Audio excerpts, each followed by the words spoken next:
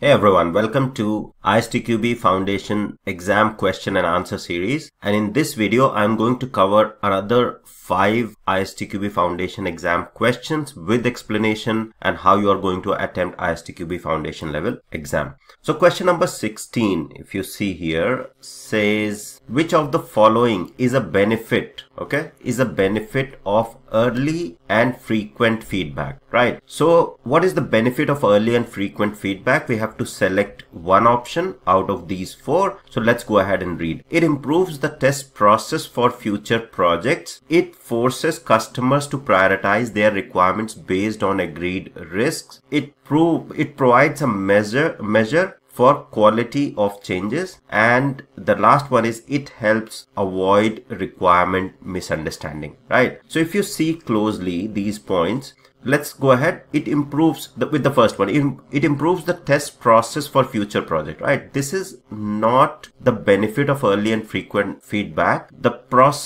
test process for future project is not dependent on early and frequent feedback. So this option is off. Okay. It forces customers to prioritize their requirements based on agreed risk. That's also not correct because it doesn't. There is nothing forcing customer to prioritize the requirement based on the agreed risk, right? Because requirement prioritization, it's not forced on the customer, right? So that's basically, straight away out. It provides a measure for quality of changes. No, that's also not true because benefit of early and frequent feedback is not a measure. Okay, it's not measuring something. That's also incorrect. So the correct answer is D. It helps avoid requirements misunderstanding, right? And if you see closely, early and frequent feedback basically is that you are providing early feedback in the requirements or initially. That means any requirement misunderstanding can be clarified early itself due to the early and frequent feedback. So that's the correct answer, D. It helps avoid requirement misunderstanding. Moving to the next one, 17. So the reviews, the question says the reviews being used in your organization have the following attributes. Okay, so this is more of a static testing question because we are coming here for the reviews, and the attributes are, so there is a role of a scribe. Okay, so the first thing they are saying, there is a role of a scribe. The main purpose is to evaluate quality. The meeting is led by the author. Okay, and there is an individual preparation and the review report is produced, right? So mostly if you'll see reviews, individual preparation or static testing, the individual preparation is required. Okay, so these are some of the common attributes of some of the review. Okay, so what they are saying is these are the attributes, and based on that, which of the following review types is most likely being used if these are the attributes that are present in that particular review. Okay, so if you see informal review, no, because you have the author there. All right, and it's more of review report is to evaluate quality. There is a role of scribe, so it's not an informal review. Okay, then we go to the next one, walkthrough. Okay, so basically, yeah, this is the correct answer. Walkthrough is the correct answer because this is led by the author, right? And individual preparation is anyways required in all the reviews. Review report is produced. Okay, and this is led by the author, and purpose is to evaluate quality. All right, and the role of scribe is also there. So all of these attributes map to walkthrough. If you go through the course, you will see that it maps to the walkthrough and then not the technical review or the inspection. Okay, so the correct answer is B, which is walkthrough for this particular question. Because of these attributes, the best match is walkthrough. Okay, moving to the next one, which of these statements is not, you'll see that not is highlighted, not a factor that contributes to successful reviews. So there will be, out of these 4, there will be 3 factors that will contribute to successful review. These questions are little confusing because of this not. You have to make sure that you pick the point that does not contribute to successful reviews, because 3 will be contributing to successful review. So let's go ahead and see what all options are there. Participants should dedicate adequate time for review, right? So obviously this is incorrect because this point contributes to successful reviews, right?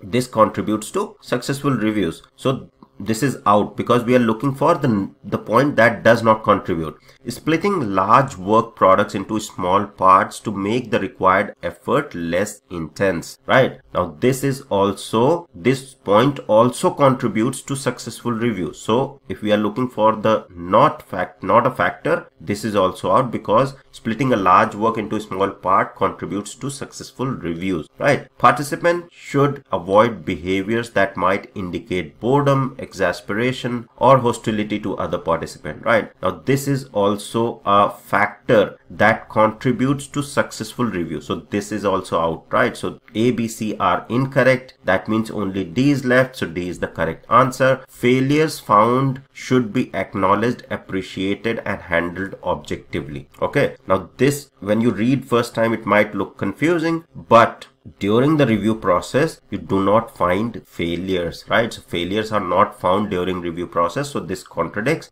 During the review process, you find defects because you go through the document, you can find defect, but not the failures. Okay. So that is why D is the correct option for question number 18. Which of the statements is not a factor that contributes to successful review? Okay. Now moving to the next one, which is number 19. Which of the following is a characteristic of experience-based test technique? Okay, now experience-based test technique is basically on a high level, it relies on the tester's knowledge. So wherever you see rely on the tester's knowledge, you will see that, yeah, we can see it straight away here, right? Relies on the tester's knowledge. But still we'll go through the points so you understand what other points say and how ISTQB exams can become a little confusing, right? So test cases are created based on detailed design information, right? So experience based, right? So experience is as per the tester's knowledge and experience, so not based on the detailed design. So this is out. Items tested within the interface section, interface code section are used to measure coverage. Absolutely not. This is not the characteristic of experience based testing. The techniques heavily rely on testers' knowledge of software and the business domain. That's the correct answer, right? Because here you'll see rely on testers' knowledge is experience based testing technique. The test cases, the last one, you'll see that the test case are used to identify deviations from requirements. No, right? Because we have one option and we have already found, so obviously this is incorrect. Okay, so that's the fourth question of this video. Moving on to the last question, question number 20 of this particular question number 5 of this video and question number 20 overall. So you are testing a simplified apartment search form, okay, which only has two search criteria. Okay, so two search criteria. One is floor, another is garden type. So floor has three possible options: ground, first, second, or higher floor. Okay, which is basically second floor. So three options, right? Ground, first, second. Garden type with three possible options: no garden, small garden, large garden. Okay, so three possible options for floor and three possible options for garden. Only apartments on the ground floor have garden, right? So here only apartments on the ground floor have gardens. The form has built-in validation mechanism that will not allow you to use the search criteria which violate this rule. So only if you select ground floor, the search criteria will come for the garden. Okay, if you select first floor or second floor, automatically, because there is a built-in validation, small and large garden, basically it won't show you the garden options. Okay, so it will be most like no garden. All right, if you select first and second, because by default ground floor only comes with the gardens.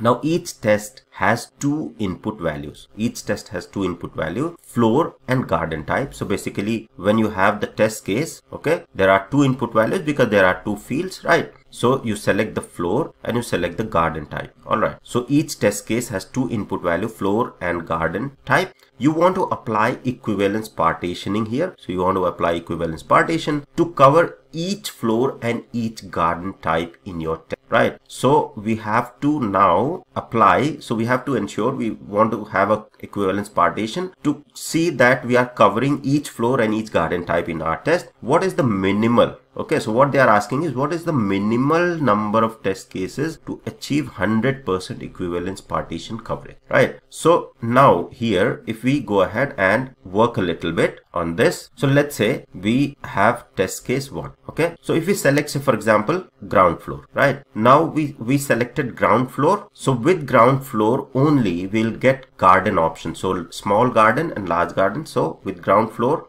so basically if we talk about equivalence partition, in the floor option we have 3, right? So we have ground floor, first floor, and we have second floor.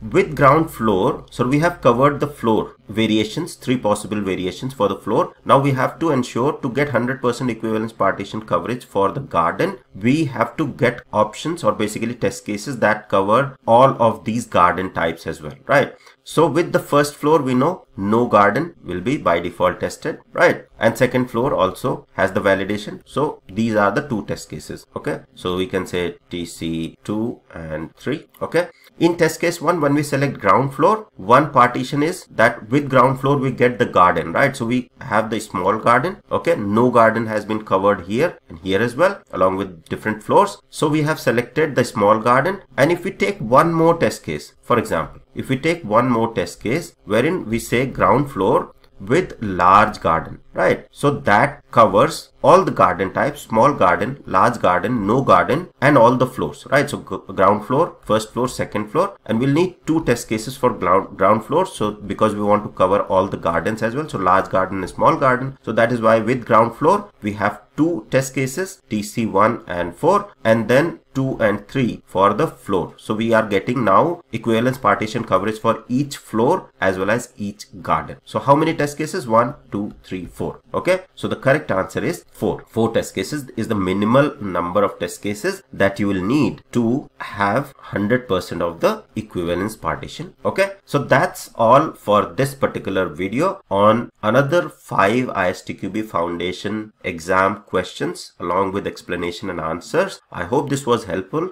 I'll see you in the next one with another 5 questions. Thank you very much for watching.